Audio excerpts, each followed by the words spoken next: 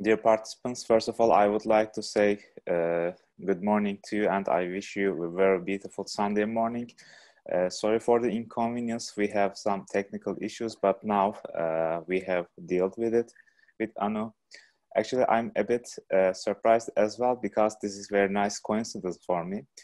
4 years ago, I had the opportunity to make a presentation in the same session with Anu in Istanbul during the International Film Festival. And now I'm moderating her speech. So this is a very nice coincidence for me as well. Anusooya Sivaganesan, I hope I pronounce it correctly, is from the Zurich University. Today, she is gonna start with the presentation titled Family as a Cradle of Contagious Human Rights Violations. So Anu, the stage is yours. I don't know, at the moment we are at 9:42, so. Yeah. Thank you very much, Volkan, for the introduction, and also I'm glad to share this platform with you again after the film festival. I prepared a presentation, just going to share that one with you.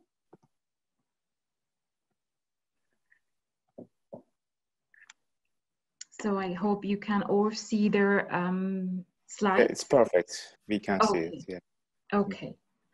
So a very good morning, everyone, and it's my pleasure to be part of this Bosphorus Istanbul International Summer School this year, and also spending this Sunday morning with you, talking about the family as the cradle of contagious human rights violation. So not only COVID-19 can harm human beings, also harmful traditional practices can do so as well. And during the pandemic, the UNFPA,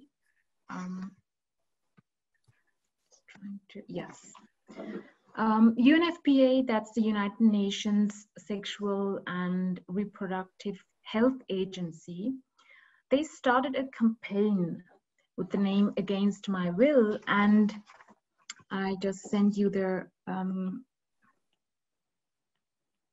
link of this campaign for all of you who are interested. I'm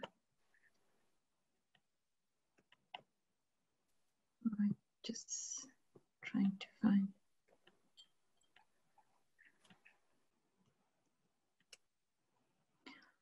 So just trying to find the chat function here.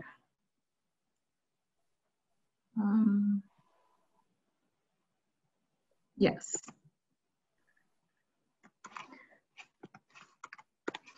So I hope you can see the link of this campaign in the chat forum.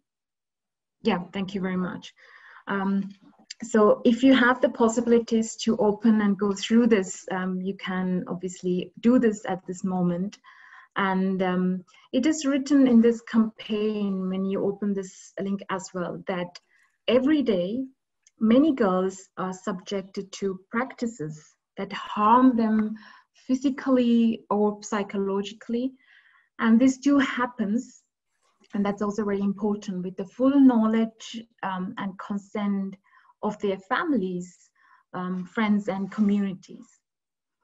So as a next step, I'm interested to know what you think, what are harmful traditional practices, before we go deep into analyze this from an international human rights point of view.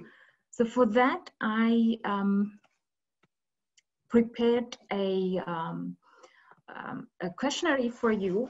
I hope all of you have the possibility to access this website, www.menti.com.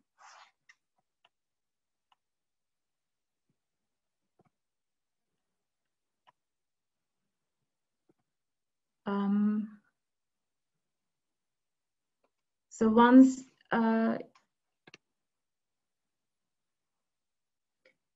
you are there, you can just click the code that you see on the slide, 7388982. if someone has any issues with that, you can just write in the chat if it's not happening, vvmnt.com, and then you just write the code 7388982. Now, can you see the answers that you have written down? Yeah, it's like a cloud. Yeah. Yes, the wording cloud. Yes. So thank you for this contribution, and a lot of you have written also discrimination, marriages, genital mutilation, trafficking, domestic violence, FGM, murder, cleansing, patriarchal, harmful, so interesting. Thank you for these keywords. And you already assume like forced marriages or virgin region school culture. So culture is an interesting term that you wrote down. We will look closer to some of these aspects.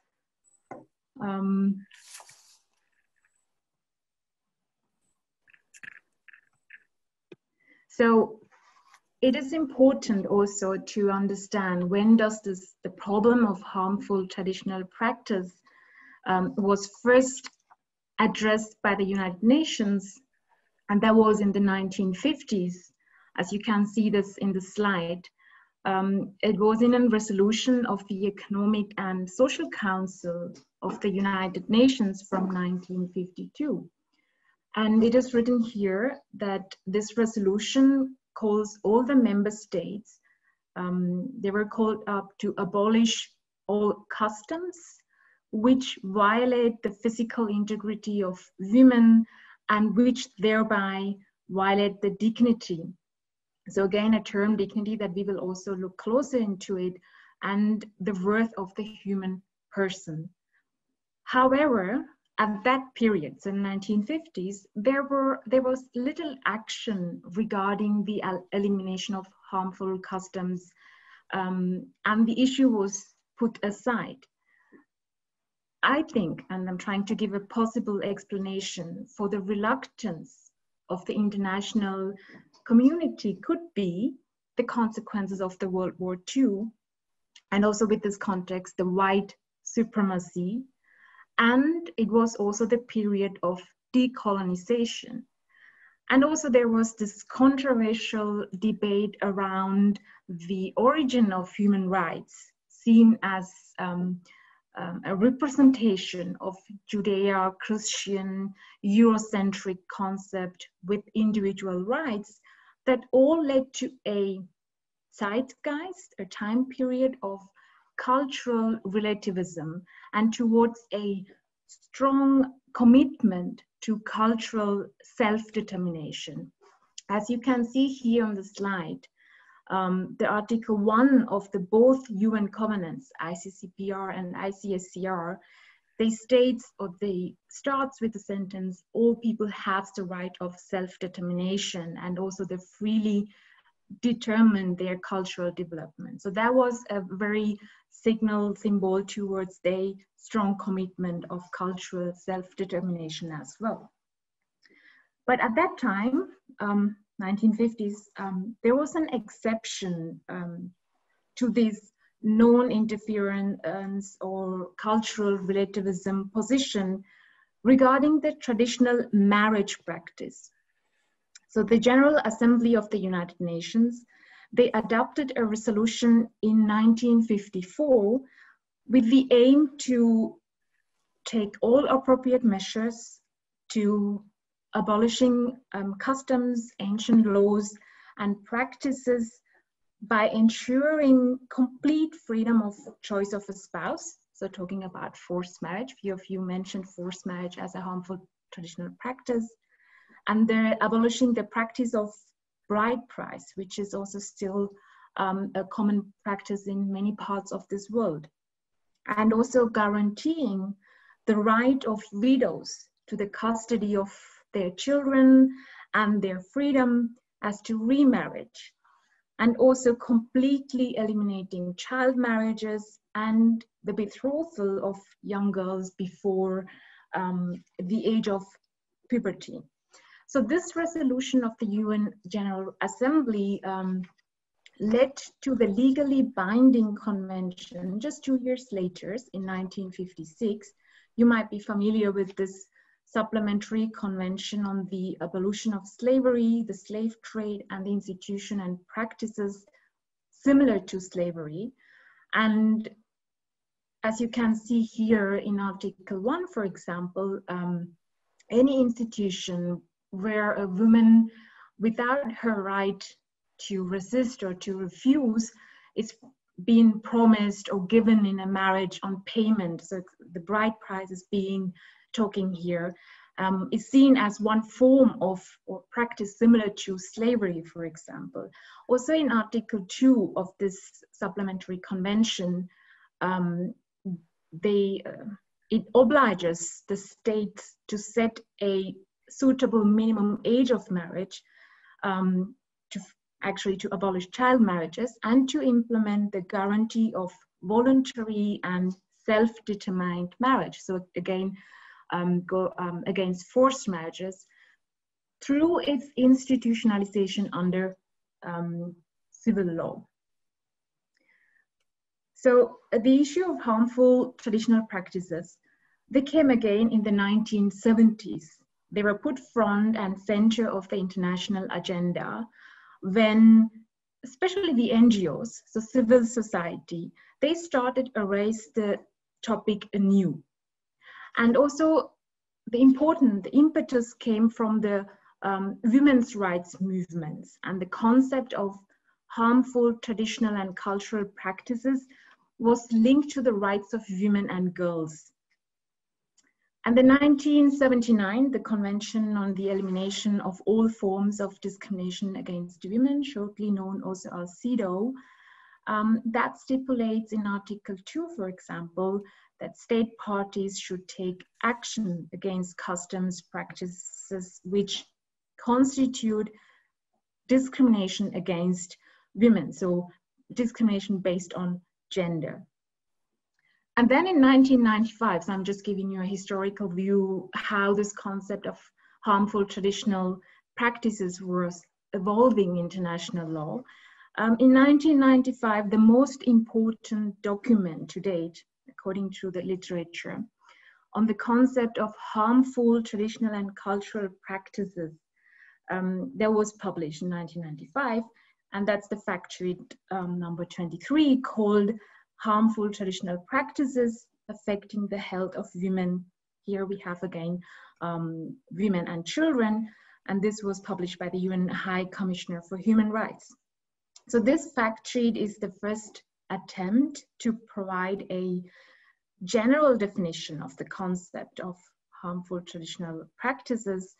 So according to this fact sheet, traditional and cultural practices reflect the values and beliefs of communities that have shaped and accompanied them for generations, right? So it's not just for 1 or 2 generations, but through many generations it was there. And every social grouping, so every community in this world has its own specific traditional cultural practices and beliefs, and some of which might be beneficial to all members. And while there are others practices, they are harmful to a specific group, for example, as women or children, and they are so called harmful traditional practices.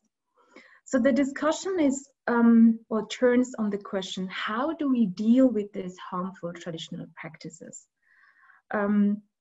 Again, harmful traditional practices are understood to be those practices which violate the human rights of certain groups of people in a society and discriminate against them on the basis of their gender, age, and other things, and also have their origins in social norms and cultural beliefs. These practices usually involve violent act with physical and or psychological consequences. They also have a negative impact on their dignity, human dignity, physical, psychosocial, and moral integrity and development, their health, education, economic and social status within the communities.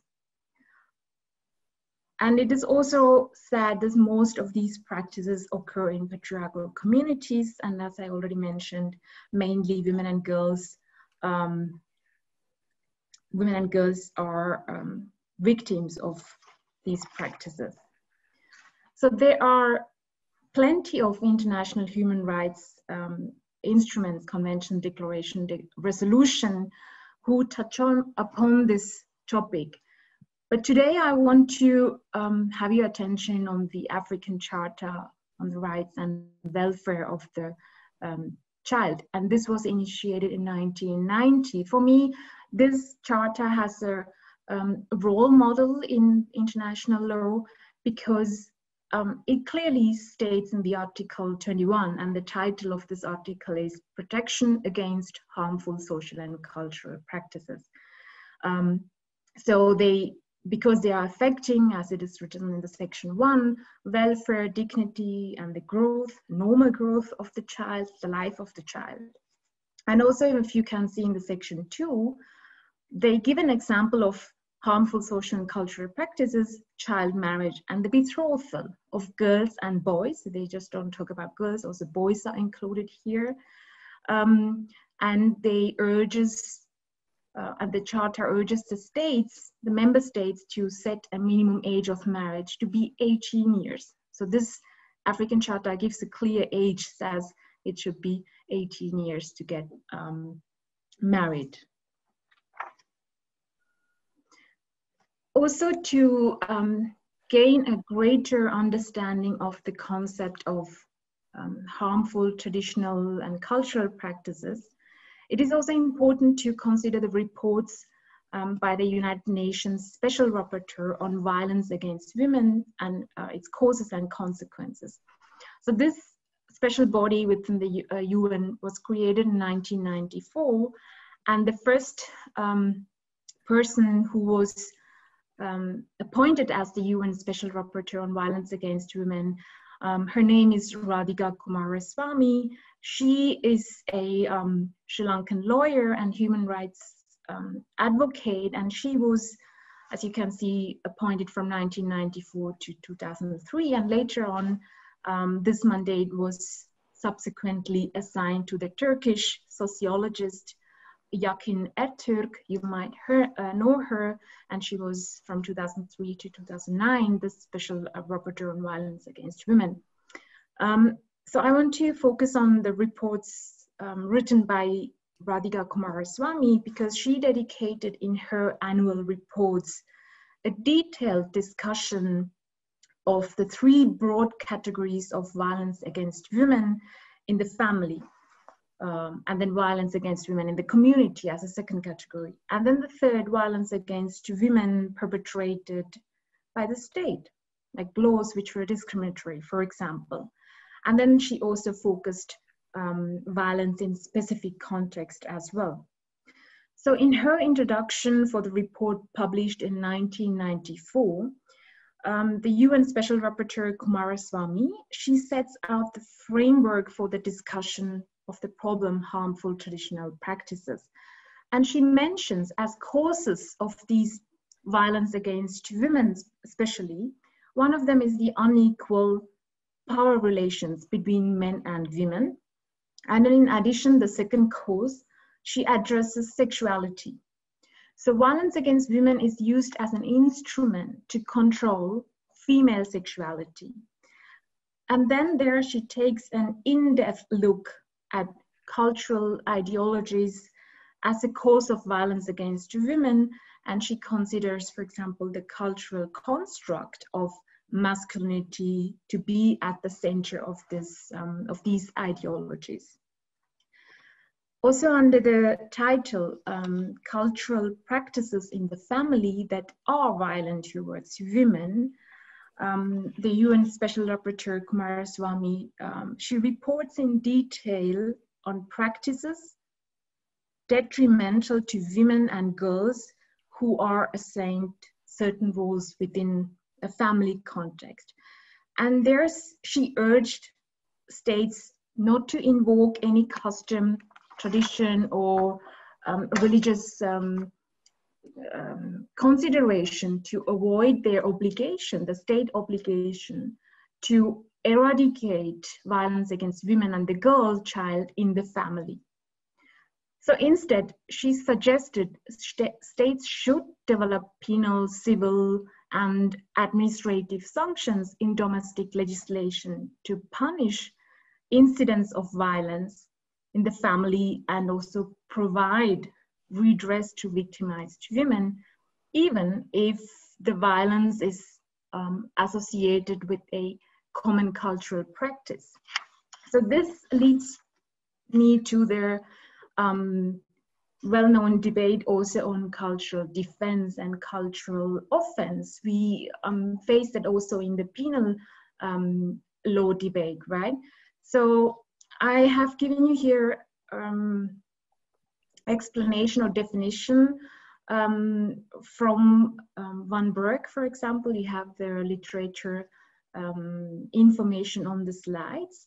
So a cultural offense is meant that an act by a member of a community which is considered an offense by the legal system of the dominant culture in a country, but that same act is within the cultural group of the perpetrator accepted as a normal behavior and somehow approved or promoted in that given situation that he or she committed this offense.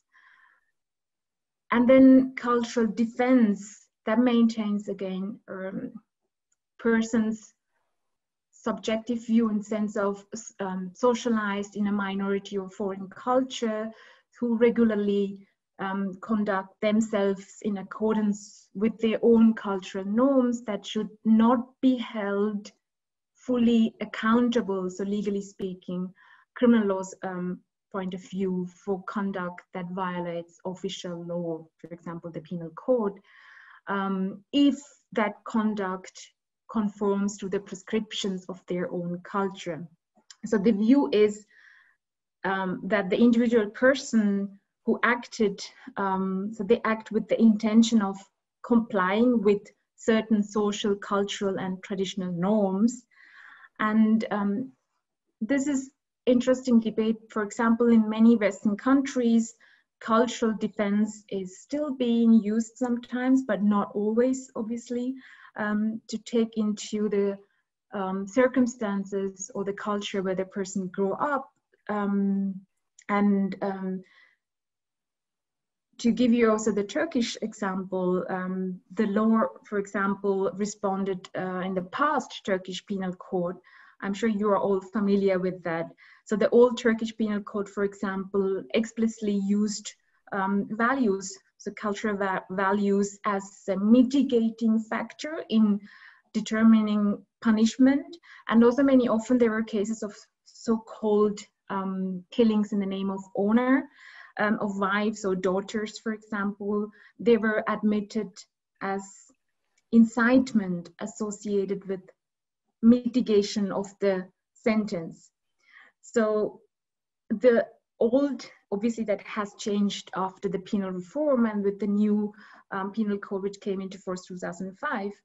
And also the old Turkish penal code already introduced in punishment an increasement in punishment, which is a very good example as well, for a killing for blood revenge in, I think in 1953 already, right? So the aim of this increase in punishment was to push back the practice of blood revenge, which is one form of harmful traditional practices. And with this legal handling, the Turkish authorities at that time signaled as early as 1950s that blood revenge as an act that is culturally justified by the persons involved or established as a cultural offense is not tolerated by the state or the Turkish law. And then again, to come back to the Penal Code Reform 2005, they also dealt with the remaining cultural defense. I think Adam Sötzer played a huge role in this reform period. And he also mentioned in one article that the reform was with regard to the gender equality. And one of the most important reforms was the abolition of this mitigation for crimes committed in the name of tradition or honor. And this adoption of the law was primarily intended to curb homicide offenses in the name of honor or tradition. As you can see, there are a lot of samples where cultural offense and cultural defense, where the law reflects or try to push back these cultural offenses as well. And also there are examples where this cultural defense is used by the legal system as well. So to come back to our topic today, the family. When we ask the question or look closer to it, who are the perpetrators of these crimes? Maybe mostly, very often. We heard the terms family, so it's very often family members, right? So I would like to ask you again to do a short activity. Still, we have a little bit, let's say, not only listening, that you're also getting active in this session. You could go again to the menti.com and use the code 7388982, siblings, father, family members, safety, partnership, oppression, interesting, bond, warmness, positive aspects, respect, tolerance, adaptive, commitment, union, nuclear, so nuclear family, marriage. So marriage and family is very bounded here. Non-legal and kin, ons, moral. So that's also interesting to see moral values and family. So family is a curious institution, one could say. So I ask you, what is the family for you? And there were so many different answers, and we could agree that the answers are obviously very emotional, like someone said, also like warmness, bond, and loyalty, harmony, and also personal for each and every one of you, right? So we think of probably like you have thought also of your loved ones. So that's why brother, siblings, father, or some people also would say my best friends are my family. Maybe also if you're sharing your apartment with someone or flat, then you say my flat community is also my family. So very different for each and one of you. And thank you also here for your contribution.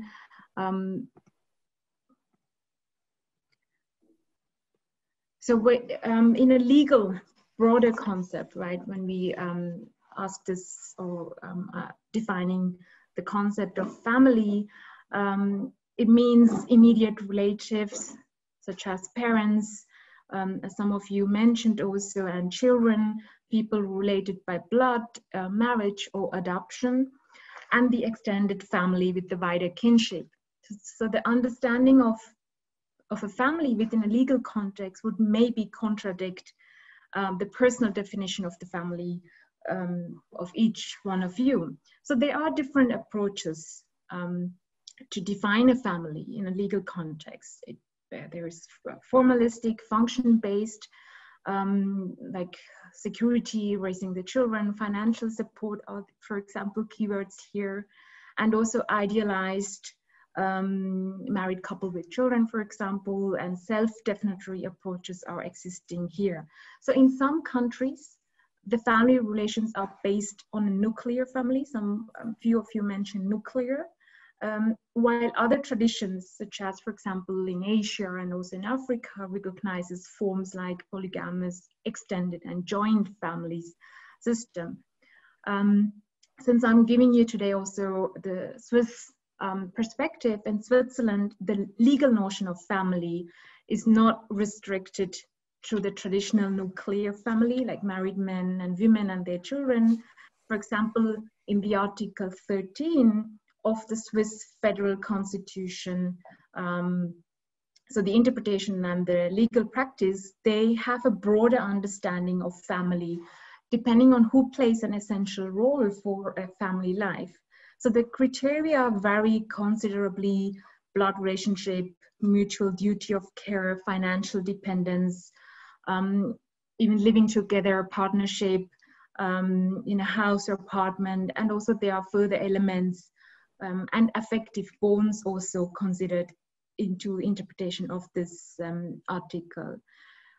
On a worldwide scale, we would have to accept as a basic minimal common denominator that is somewhat formalistic and a rather conservative interpretation of the family.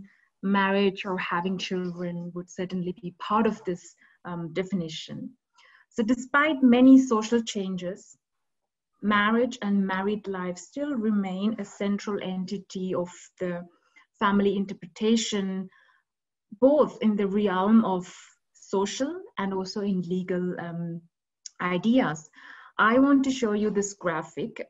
This is from this year, Eurostatistic 2020. They collected data until 2018, and it's about the live births outside the marriage.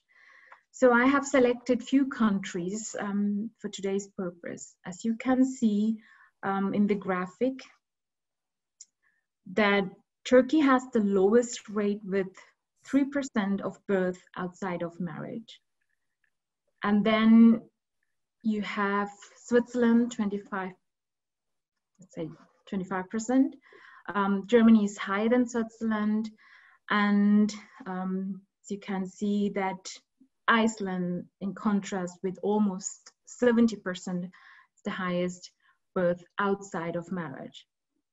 So this leads me to the interpretation also that this is an expression of strong norms of family existing in these different countries. So, for example, Turkish constitution does not offer any definition of the family, but the Article 41 of the Turkish constitution relates family is the foundation of the Turkish society and based on the equality of between the spouses. And this was inserted in 2001. So the constitution also, the Article 41 also relates to the protection of the family through the state as well. And the first formulation of Article 41, which was accepted in 1961 Constitution, and the Turkish Civil Code, which adapted the Swiss Civil Code, reflected also at that time the concept of family, which was also a Swiss conservative or bourgeois family, with the husband as the head of the family, and the wife was responsible for the household and raising the children. That was the family concept at that time also under the Swiss Civil Code. So I think it's also interesting to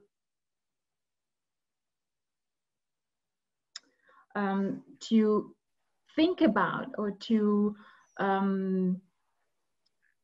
I prepared also here maybe for you brainstorm again. What do you think, or how is family protected by law? Because we heard now the Turkish constitution, we heard the Swiss constitution.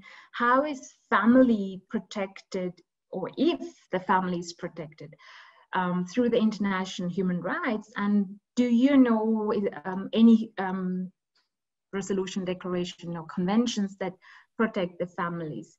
So just try to write down at least 5 of these. Again, here, go to the menti.com. So your answers will be collected, and I will obviously also analyze them later on. If you are interested, I will also send you the results. Okay, thank you very much. Let's see. CEDAW, CRC, Convention on Rights of the Child. Istanbul Convention, Universal Declaration of Human Rights, migrant workers and members of their families, a convention on that, and then also European Convention on Human Rights. But thank you very much for these brainstorming and the answers.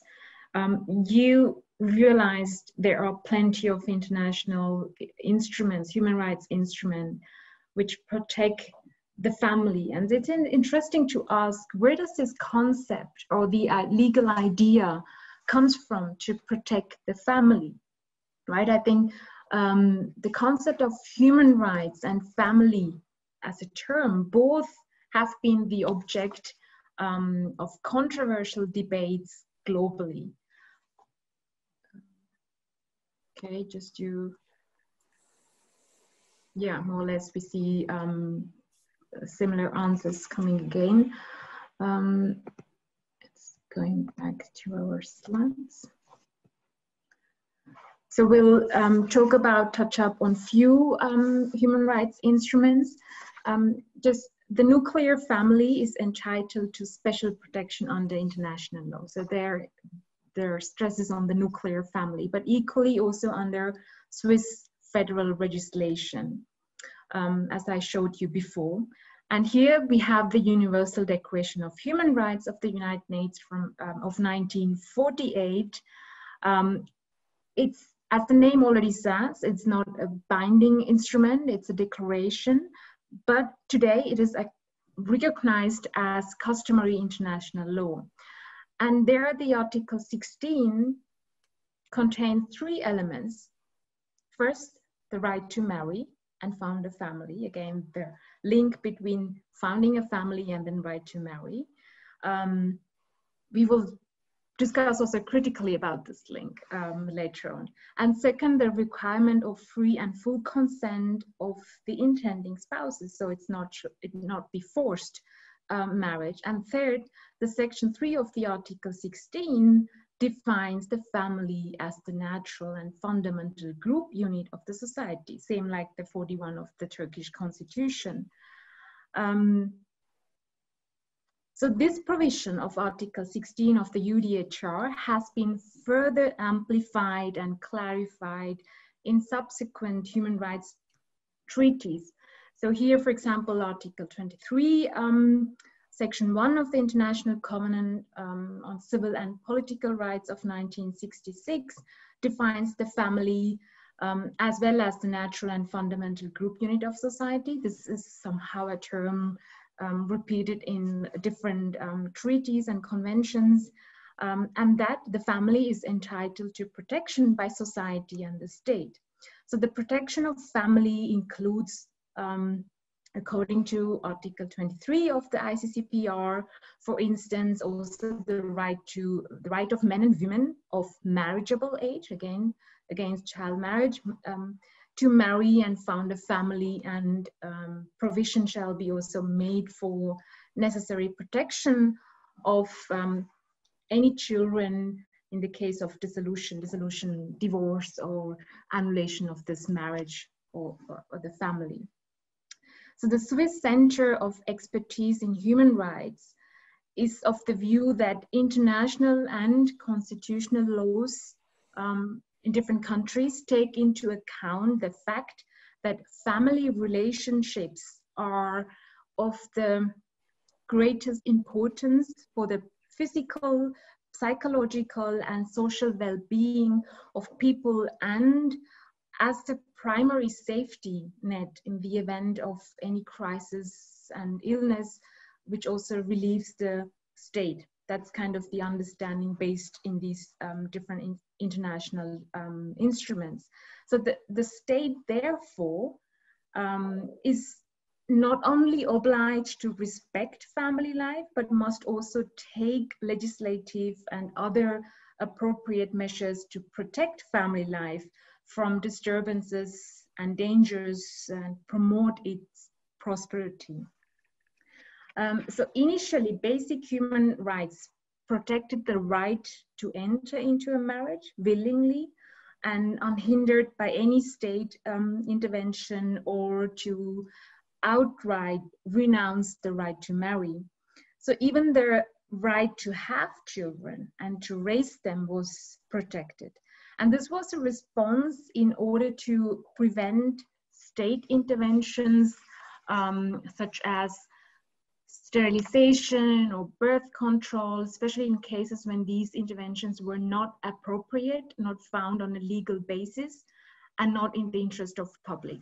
So the right to family was closely associated also at this time when these international human rights instruments came into force with the right to marriage. And the right to marry without any restrictions based on race, nationality, or religion was also drafted after the consequences of World War II, in particular the Nazi law, which prohibited interracial marriage. So I'm sure you are familiar with the International Convention on the Elimination of All Forms of Racial Discrimination of 1965. And that states in Article 5 that it should be guaranteed the right of everyone without distinction as to race, color, or national or ethnic origin, so equality before the law. And they specify civil rights, in particular the right to marriage and choice of spouse. So why was this put in an international convention? And since 1948, when the UDHR came into force, modern human rights have also been established and expanded in response to the horrors of National Socialism and to overcome colonialism and apartheid. So bans and constraints around marriage and intimate relationships are often found at the core of systems that trampled on human rights. For example, be that in the law, Nuremberg law for the protection of German blood and German honor, that's of 1935. So during the Nazi era, this law prohibited sexual and marital relations between so-called Aryan and Jewish persons. Or they are also, in the case of the settler society in Southern Africa, the South African apartheid system that further cemented racial separation in 1948 and which did not allow for marriages between whites and blacks with the prohibition of Mixed Marriages Act. But there are also the so-called Jim Crow laws in the Southern United States, the US states up to the 1960s, which also prohibited marriages between white and African American people. So it was not, as one might think, that there was this US civil rights movement, right, that abolished this interracial prohibition of marriages. So the US civil rights movement happened through there was also laws of 1964. No, it was a decision by a federal Supreme Court in the case Loving versus Virginia, 1967. So then they enabled nationwide freedom of marriage between white and black Americans and led to the beginning of the end of the so-called Jim Crow laws as well. Here in the slides, you see Mrs. Mildred Loving and Mr. Richard Loving on the photos. So 1958, they were sentenced for 1 year prison for violating the Virginia's Racial Integrity Act of 1924, because that act has seen interracial marriages as a crime. So the family Loving, they appealed the convictions. They went to the US Supreme Court, and the Supreme Court obviously gave them right. And this decision ended all race-based legal restriction on marriage in the US. And the Supreme Court held that such a law violates the equal protection. So I'm just looking at the time. If it's the time for the break, just let me know, the moderator. I'm asking you, or shall I continue further? It's up to you. Okay, then I just continue, maybe 15 minutes, and then we will have a break. Okay. Sure, as you wish. Yeah. Okay, thank you. So the language of understanding family, which was used in 1948, so when the UDHR came into force, was definitely characteristic of these times. So Article 16, as you have seen here, directly associates the right to marry with the right to found a family. And also the moral value is reflected, for example, in Article 14 of the Swiss Constitution, which regarding the basic right to marry and to have a family has a similar concept like Article 16. But there are critics towards this reproducing and adopting the prevailing morality from 1948 until up to date, with this continuation of marriage with the right to found a family. So this, for example, includes voices from the reproductive health sciences. They say that many of the family planning services are only available for married women or couples.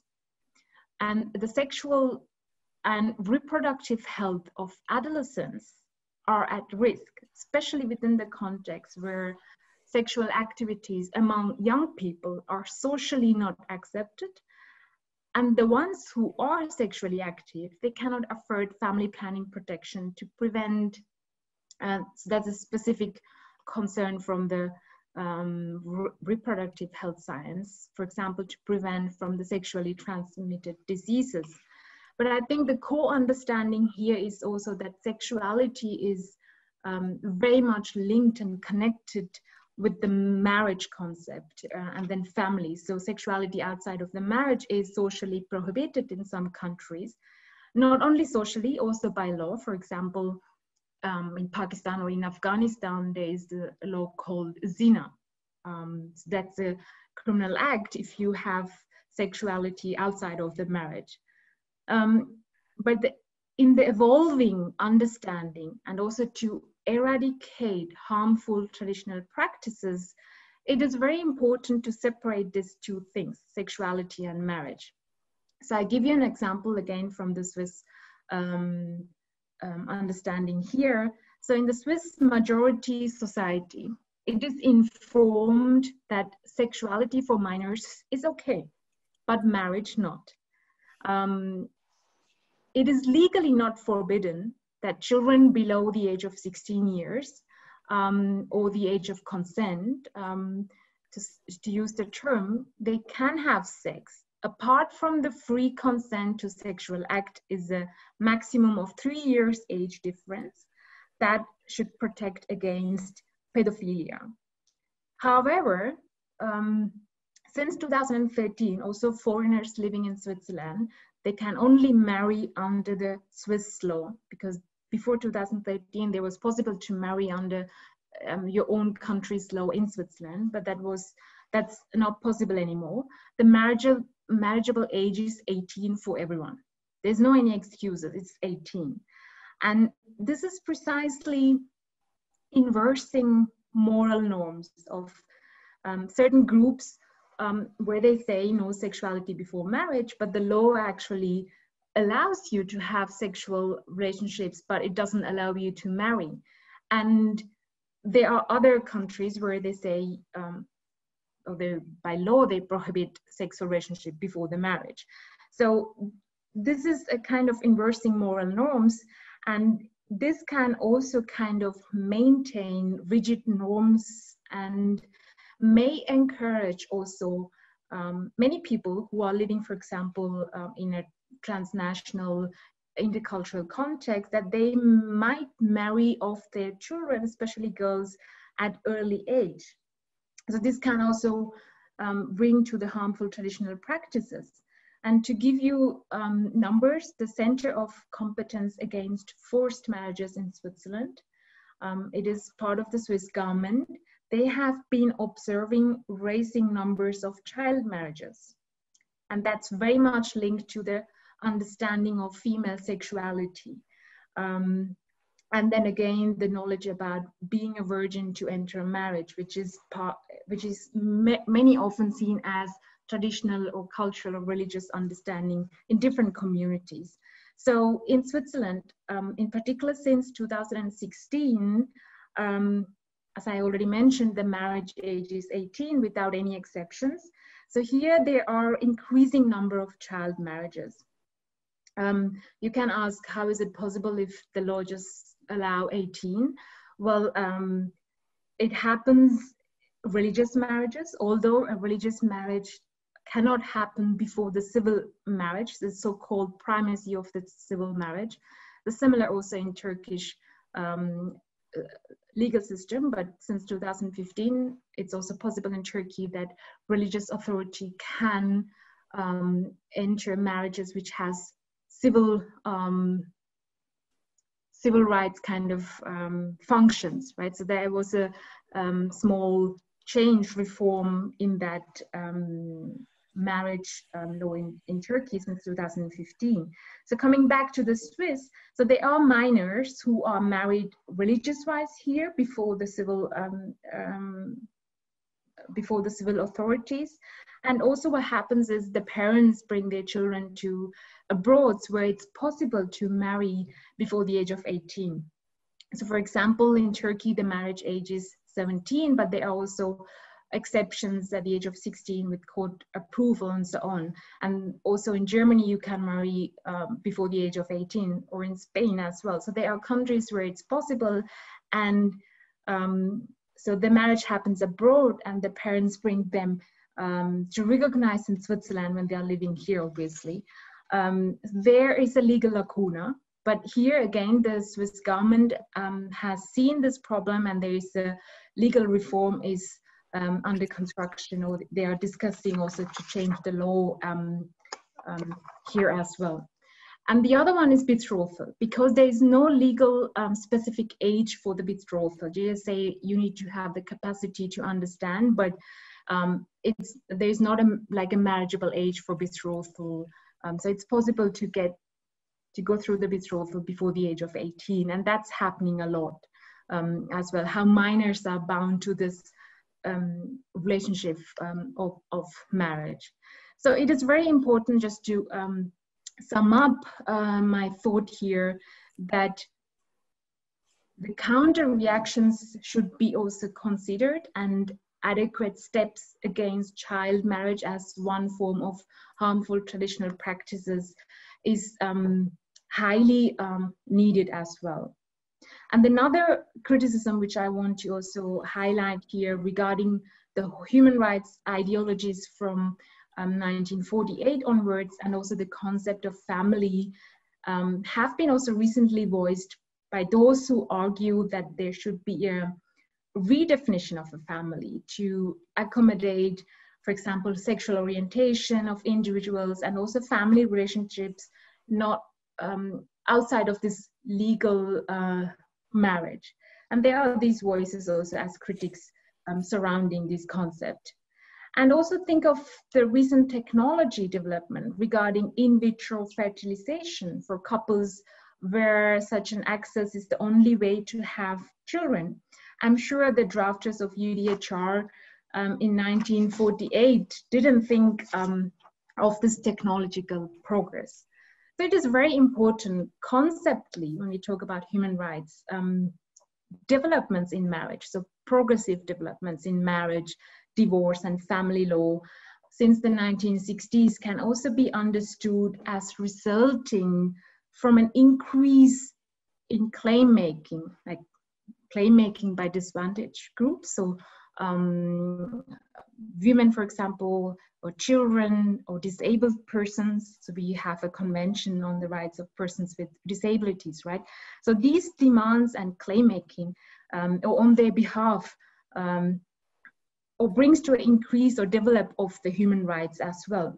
And central to this is the demand of so-called, you can see that on the slides, the so-called intimate citizenship rights, which is extended or used or introduced to extend their Thomas Marshall's three dimensions of modern citizenship and entitlement that this British sociologist Thomas Marshall had conceptualized also in 1949.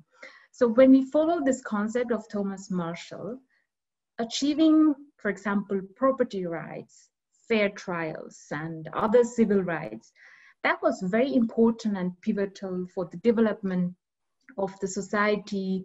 So he wrote about the English society, being a British sociologist, until the 18th century.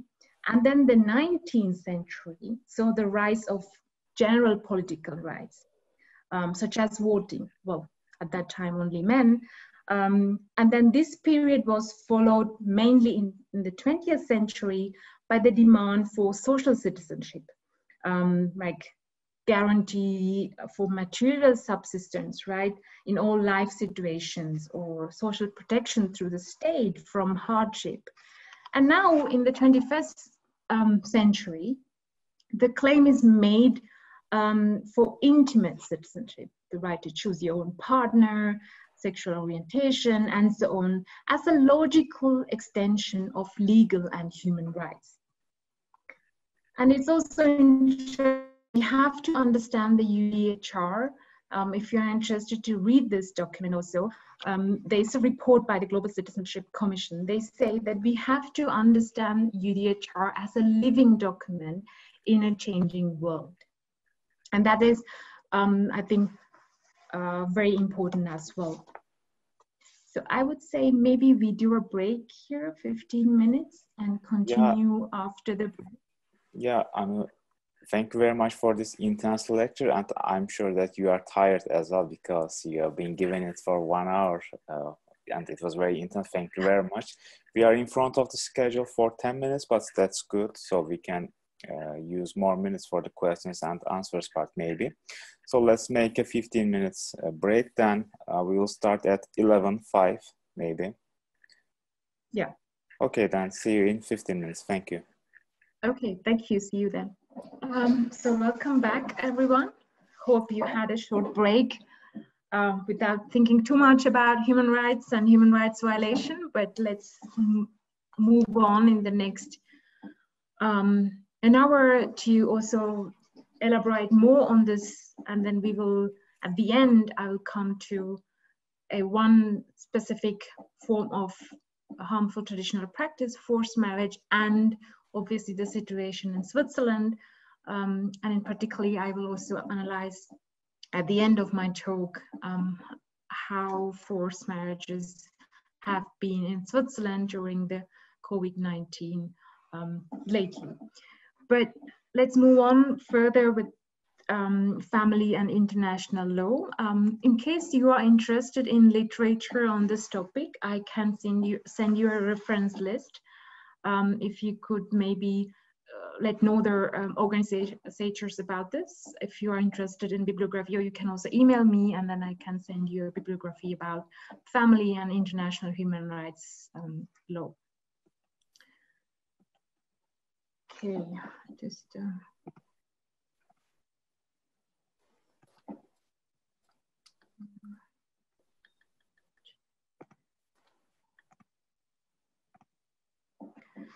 so we ended here understanding human rights in a living, as a living document and in a changing world, and would sum up this family in international law with three specific references, legal scholars who were also writing a lot about human rights, and as a foundation, for example, the family. So according to Savitri Gunasekar, a legal scholar, by including the family within the framework of human rights, one can ensure both the right to privacy from arbitrary interventions and also strike a balance between legitimate interventions and the right to privacy and family life. So in addition, there is a balancing act between individual rights and duties within the family according to the Universal Declaration of Human Rights. Gunasekar states consequently that for example, the preamble of the UDHR clarifies that individual rights are promoted and respected as the foundation for freedom, justice, and peace in the human family, reinforcing the connection with the family and the community. So the core concept that individual rights and freedoms can be limited by law for the purpose of accommodating the rights and personal liberties of other members of the community and the general welfare of the community is also basic to the UDHR. And according to Berta Hernandez-Triol, another legal scholar, family separation, family support, and protection of children were of great concern to many states because of the experiences during the world wars. So issues such as dislocation and separation of the families, which also resulted in the question of paying child support for the person who is obliged living in a different country than, for example, the child was living. And also with the creation of International Labor Organization, they were attempt to protect children from exploitation and child labor. During the World War II, Germany's Nazi regime made use the institution of the family as a tool to effectively enforce also the state's rule. And the UDHR envisioned, with its focus on the family as a separate entity, to create an effective counterweight also to the power of states eager to control the life of its citizens. And if you want to read more about this thought, you can also, it's written on the slide, Brierkemann, Ingar, and Newman-Karen, for better, for worse, they analyzed the Article 16 of the UDHR in their article. So to continue, therefore, several declarations regarding the right of the child were adapted on the international level.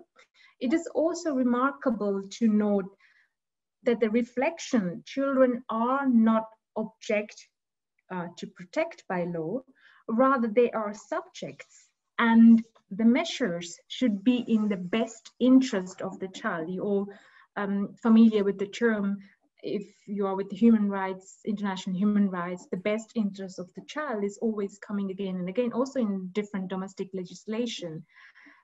This term came first in the Declaration for the Protection of the Children in 1959, which then was acknowledged by the 1989 Convention on the Rights of the Child. So it has always been measures protection of children in the best interest of them.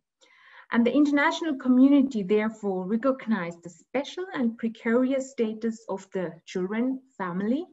Therefore, measures with the view to protect them were taken.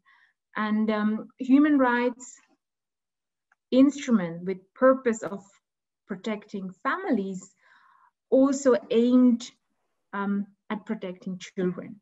This is the reason why the family was recognized as the natural and fundamental group unit of society and entitled to protection by society and the state. And again, if you want to go deep further on this thought, you can read the Hernandez-Triol Berta asking the family question. It is an article in the Family Law Quarterly. It's very interesting that also to read further. So the protection of the family unit in several international conventions had as its objective to prevent entities like state, for example, from engaging in arbitrary infringement on the rights of the families. And Hernandez-Triol concludes also therefore that these international conventions and declarations were conceived of not just with the view to protect the family, but also to ensure the well-being of the children. Well, we heard a lot about family and the legal idea behind protection of this institution.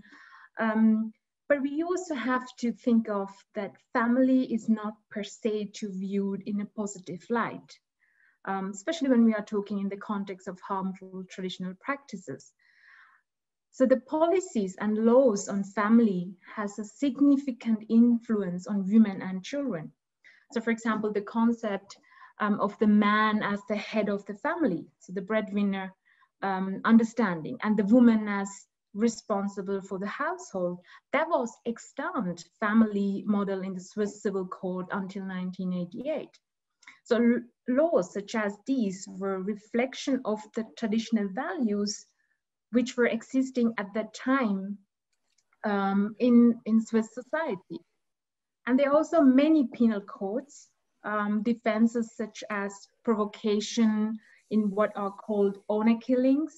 I already mentioned the Turkish example at the beginning of my talk, and they are reparatory marriage between a rapist and the victim in order to defend the so-called family honor, and also the decriminalization of marital rape and domestic violence, including wife battery and physical abuse, are a reflection of the law on family relations and the concept of marital or parental power over children and women. And it's important here, family in the law in this context, that human rights should be the foundation for reform, for example, in family law, also other aspects in different legal areas concerning the institution of family.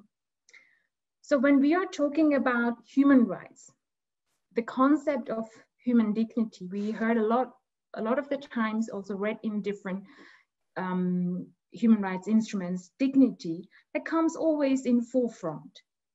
So dignity as the fundament on which the human rights rest.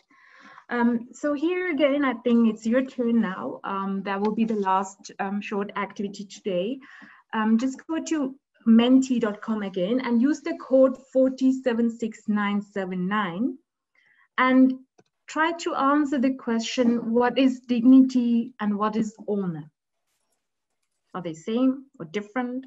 What is that according to your opinion? Let's see.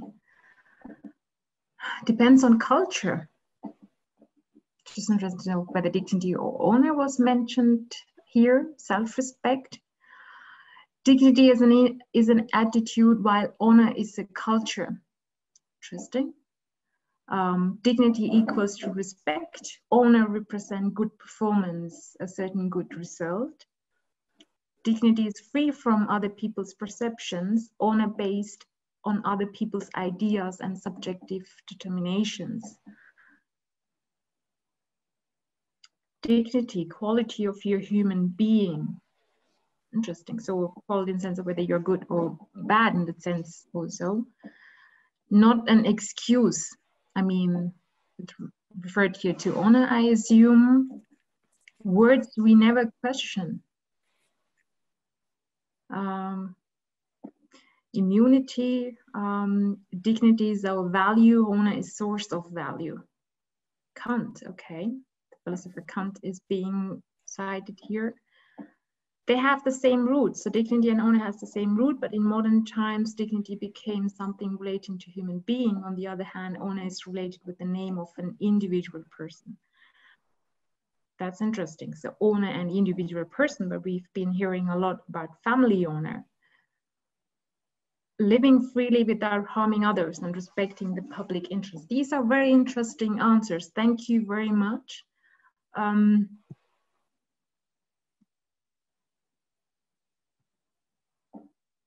So just try to sum up a few of the answers that you gave. Also, we will touch upon a few questions which came in these keywords also. I think it's interesting to discuss about them as well. So human dignity, as I already mentioned, is the fundament on which human rights are rest, right? It's not any natural, it's not any religious understanding or cultural, it's the human dignity. That's the fundament to human rights. And that's also laid down in Article 1 of the Universal Declaration of Human Rights of 1948. So for example, forcing and lack of free will to enter a wedding would be a severe consequence which matter to us because they endanger the equal human dignity, which is again the dignity bedrock principle for the foundation of the fundamental rights. So we try to reply or answer the question, what is dignity? I now focus on dignity and come later on honor. So in Judeo-Christian tradition, humans are the image of God.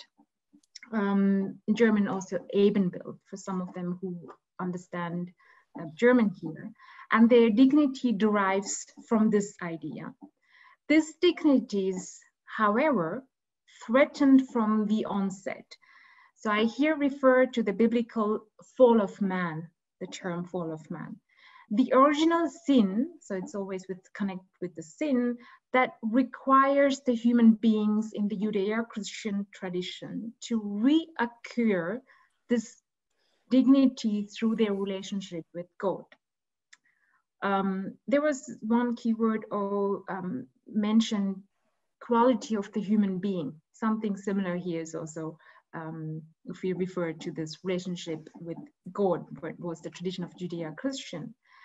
But even in the Western tradition, there are other roots than the religious one for this concept of dignity. For example, philosophical approaches emphasize the human reason as the fundament to human dignity.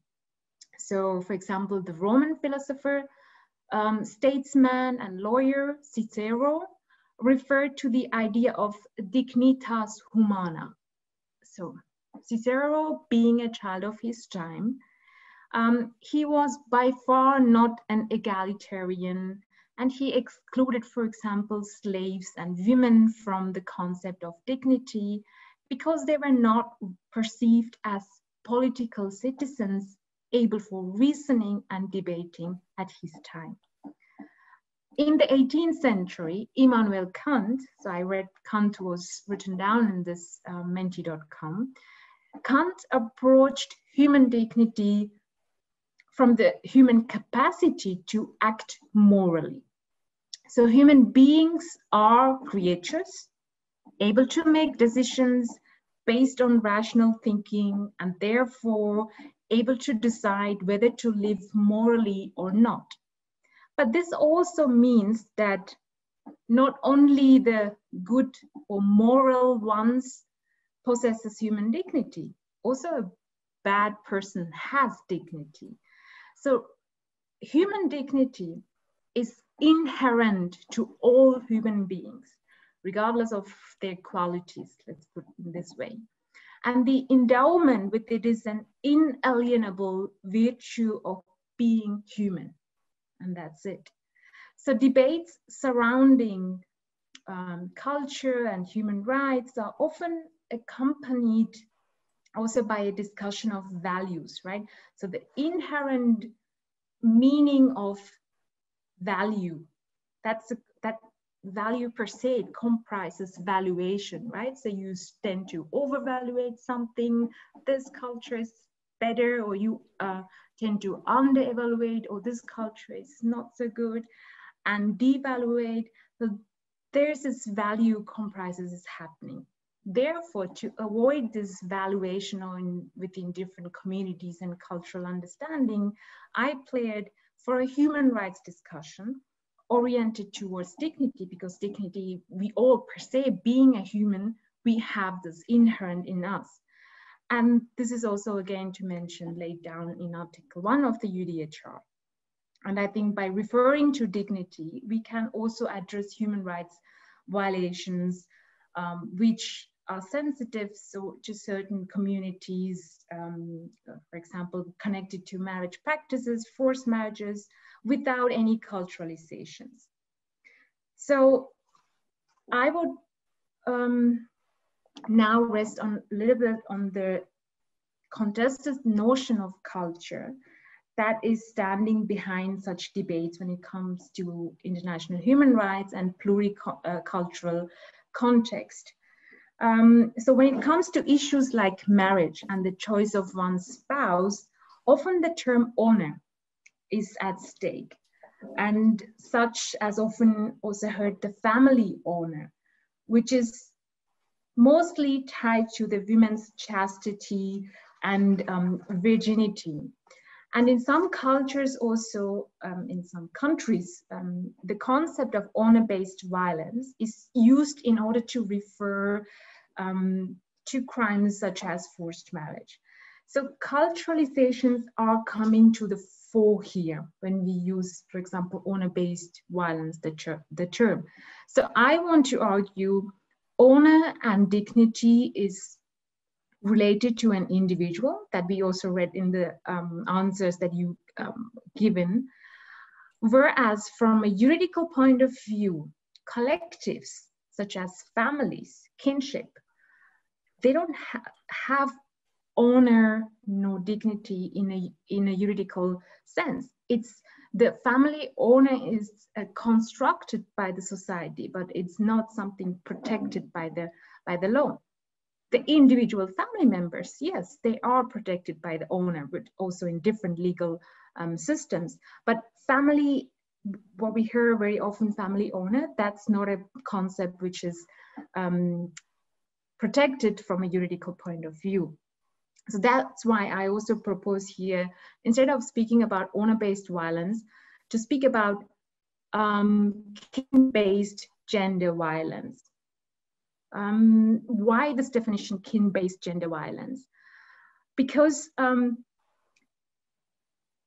this definition, you may see how around marriage issues and non-individual concern in regard to marriage involves also an enlarged circle of possible perpetrators as well. So they are to a high extent transnational. So family or extended family members are also possible sometimes perpetrators in different forms of harmful traditional practices. And it's important, this transnational aspect.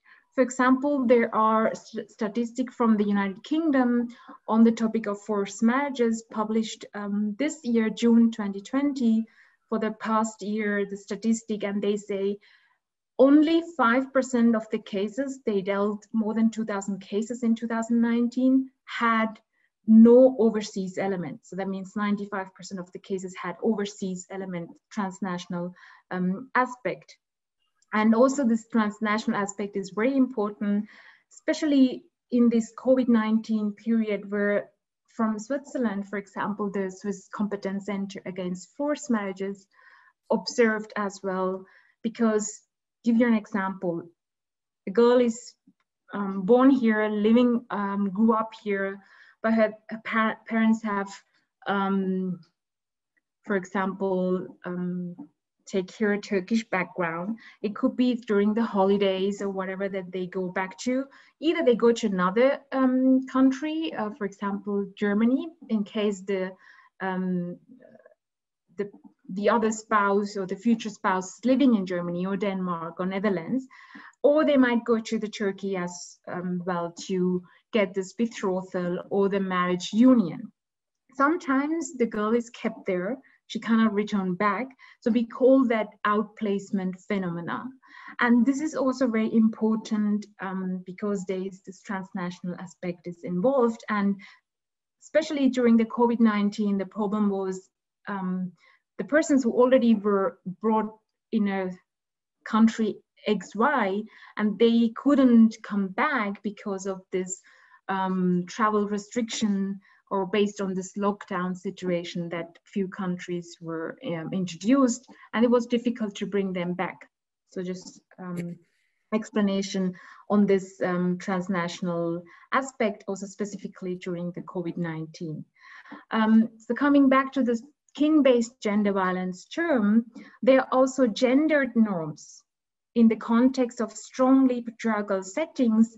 So being a woman, being a man, there are certain roles are expected. And when it comes to marriage, marriage is actually a culminating point to transfer and maintain tradition in different communities, in many countries as well. And that's why I use the term here, kin-based gender violence. And when I say also about forced marriage or child marriage, it's one form of kin-based gender violence.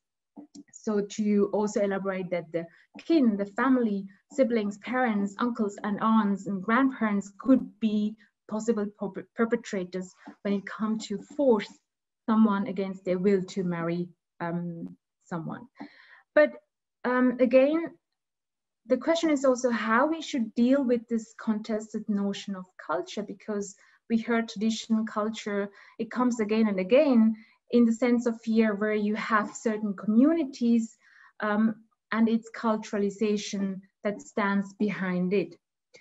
So for me, I refer the UNESCO definition of culture, which is adopted in Mexico in 1982, and that comprises in the notion of culture also, so what we understand under culture, right? So here it's written in the slide, it says also that notion of culture is also a form of living, value system.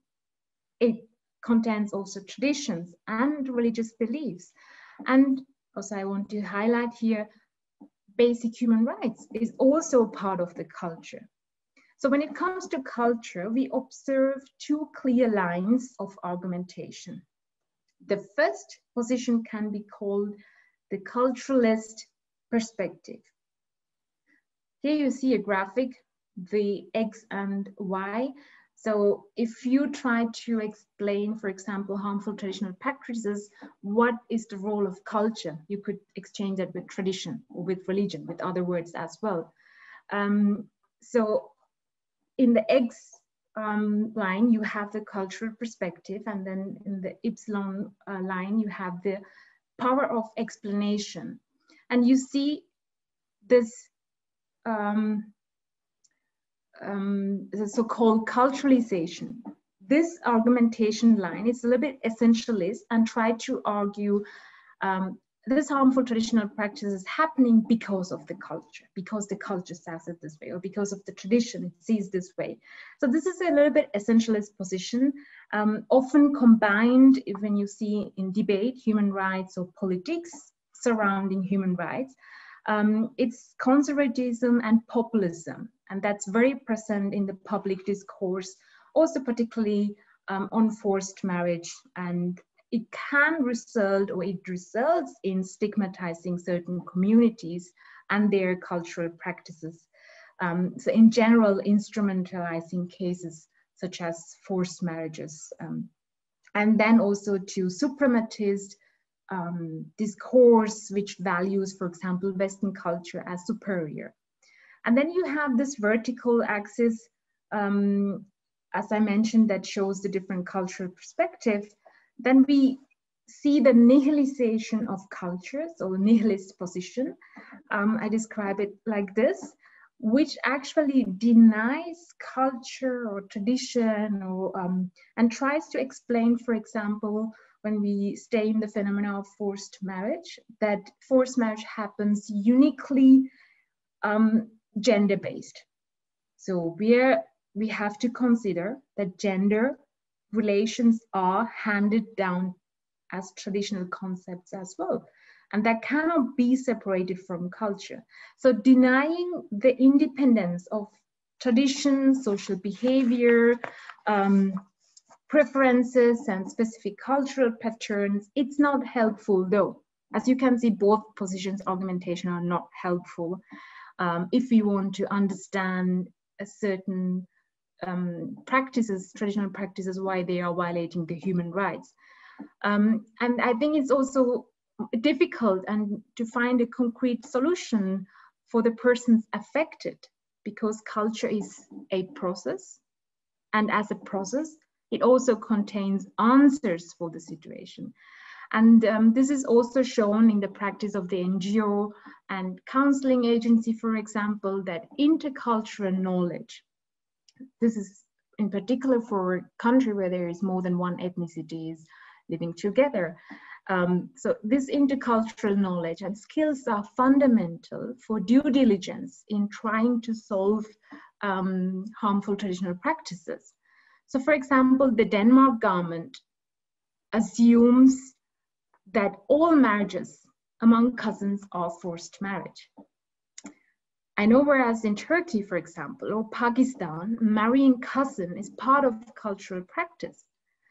And this understanding of cultural background is, or this knowledge is very important. I give you data here. This is from, also in the context of kin-based marriages. This is from the Swiss Competence Center Against Forced Marriages. So within the Turkish communities, which they gave counseling, 34 of cases involved individuals where they were with kin-based marriages.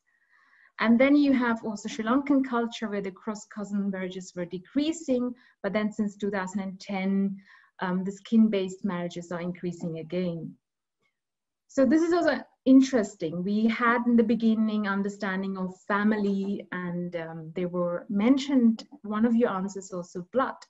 So this kin-based marriages is also coming from this probably understanding that you have to marry within the kinship or kin-based marriages.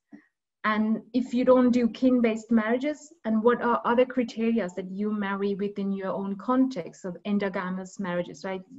It might be the same religion, it might be the same ethnic, same kinship, same regions. So there are different criteria surrounding marriage practices, this intra-familial or intra-group marriages happening. And just to give you the comparison, for the Albanian-speaking communities which are living in Switzerland, on the other hand, kin-based marriages were frowned upon. So they were not familiar with this idea that you marry your cousin or that you marry your cousin. So we can't just say kin-based marriage is common in every culture and community. So this differentiation is very important when, especially from a human rights perspective, also if you work in this field, to have these differences and transitions to know about it. So how we should approach to culture or tradition, I would suggest for this middle path, the aurea mediocritas approach that is defined threesome by time, space, and the fact that culture is just a part of something. So concerning the temporal dimension, no culture is timeless and static, right? Culture as a dynamic process includes bifurcation, especially in the context of diasporas or countries where there are more than one ethnic is living together. So the philosopher Peter Sloterdijk characterizes the modern society with the metaphor of form as multifocal model of society. And this approach could be transferred to the cultural debate, where the culture experience through the contact and interaction shows different manifestations, and also the Turkish culture around, for example, let's talk about the Berliner Kreuzberg is Turkish culture as well, but with the diverse pattern to the Turkish culture in Istanbul or the Turkish culture in Switzerland. So there is this dynamic perspective to the term of culture, which clearly is place-bound with its own restrictions. And now to the partiality of culture. So the cultural element is just a part of what makes a community, such as tradition, religion, and so on. So culture shares a mutual dependency and entanglement with tradition, which also leads to segregation and demarcation. So to sum up this thought on temporal, spatial, and partial could be some instruments of thinking about culture and human rights violation and its circulation, and its explanatory approach. Culture is not encompassing. So just to focus now specifically on forced marriage, I want to give you data. Beginning with the Great Britain, I already mentioned their statistic. As you can see on the slide, the 5 highest volume countries in 2019 were from South Asian subcontinent, Pakistan, followed by Bangladesh, India, and then Somalia and Iraq. And then again, see the official Swiss study on forced marriages from 2012 that identifies the migratory background from the West and Southeast Europe, Turkey, and Sri Lanka for the majority of the victims. And also it is remarkable to note that 80% of the concerned persons of forced marriages in Switzerland are born or raised in Switzerland, but they have migratory background. And then also for those who are interested, their Netherlands statistic, they have persons from Morocco and Turkey predominantly who are concerned by forced marriages. So move on to Istanbul Convention. I know this is very highly debated also in Turkey about this convention, but Turkey was the first country to where this came into force as well, this Istanbul Convention. On 1st of April 2018, the Council of Europe Convention on the Prevention and Combating of Violence Against Women and Domestic Violence, so shortly Istanbul Convention, entered into force for Switzerland. And as you can see here, Article 37 clearly talks about forced marriage and demands for punitive measures that should be criminalized forced marriages. And a lot of countries did that, like Belgium, Denmark, Germany, Switzerland, Great Britain, Luxembourg, Austria. So there are many more, Spain and so on. So they criminalized forced marriage. Just to give you a short definition, what is a forced marriage? So it's a marriage concluded under physical or psychological pressure without the consent of the bride or the groom. And there are also other terms entangling this marriage practice, for example, forced engagement. I mentioned already that, for example, Swiss law doesn't have an age for the betrothal. It's the same also in Turkish civil law. So the individuals affected, especially also minors here, are promised for marriage and have no possibility to say no. Well, legally you can say there's no any pressure or any legal expectation that you have to enter this marriage, but still, from a community or social understanding, there is this pressure that this person has to enter the marriage as well. And then also another term, marriage captivity, that's, for example, married persons, they are forced to remain in marriage. So the divorce rate in Turkey, for example, it is increasing lately as well if you compare to in the 1960s or 70s, according to Turkish statistics. So there are also stigmas surrounding the divorce. Are people allowed to divorce or not? Or they are forced to remain married as marriage captivity.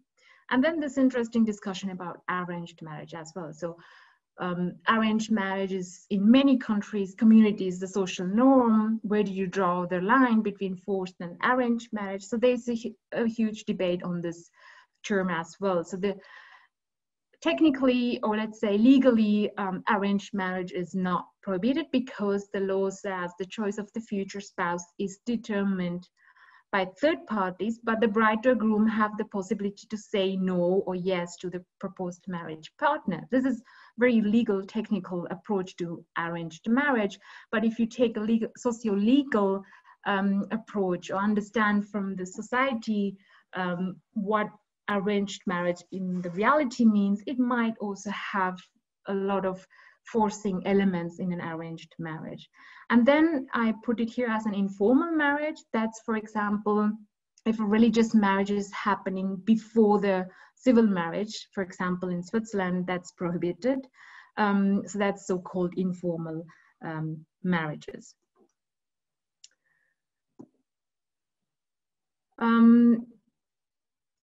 In the slide, you can see the causes and independencies. I'm not going to elaborate further. What just to give you also an idea, we talked about culture and tradition. Culture and tradition are not only the reasons for forced marriage. There are other aspects as well. As you can see in the family, in the slide, family is also one of the reasons for forced marriages. You might be familiar, or you heard about the Robert Putnam. He is a politologist, and he says, I make an analogy from his bonding social capital theory. So if we refer to Putnam's distinctions between bonding social capital and breaching social capital. So as an individual, if you're in a bonding family system, it might be difficult to evolve and involve as an individual person. But he suggested breaching, for example, it's much better because the opportunity or the possibility to go further, go ahead. And if I use this analogy also for the family, it should be possible for the individuals within the family context to go to develop further. That should be possible. So the family should be much more bridging rather than bonding where the individual cannot survive. So a family should not be a mafia kind of construct, if I put it in a simple words like this. And then there are also other reasons, like adultism. A lot of the times, adult persons think they know what the right for the children, or they know what is the best for their future, and then also marry them off. And discrimination, that's also from the, for example, Western societies, and gender roles, sexuality, community bonding. So we touch upon few causes here already. Just fast facts, numbers from the Center of Competence Against Forced Marriages. We heard a lot about women and girls being victims of harmful traditional practices, but from the Swiss experience, 90% of the men of counseling were male, so victims of forced marriage. So it's not few. And also, not all of them leave the family, but 20% or 1% leave their family. So for us as a legal, as a human rights legal scholars or students, it's very interesting to know the criminal proceedings are very few, especially in the crimes where the family is involved. So in Switzerland, since 2013, forcing someone to marry against their will, it's a crime. So as you can read or see in the slide, the custodial sentence not exceeding 5 years. So it's not some small crime, it's up to 5 years prison sentence. But if we look their verdictions or decisions, court decision based on this Article 181A, there are very few. So the one actually which was covered by the media happened this July 2020. Actually, due to the COVID, they postponed the procedure. It should be happen in May this year, but because of the lockdown situation, it was in 1st of July.